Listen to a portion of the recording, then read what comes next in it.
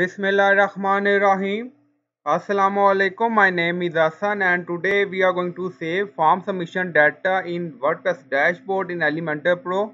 Before starting work, it's my request, please subscribe my channel. Thank you. Now back to our work. So we are using Elementor Pro plugin.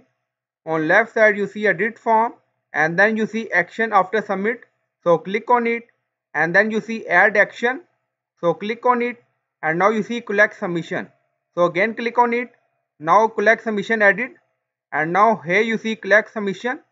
So click on it and now you see collective submission will be saved to Elementor submission. Now click on update first. Now page update done. Go to dashboard. On left side you see Elementor and then you see submission. So click on it.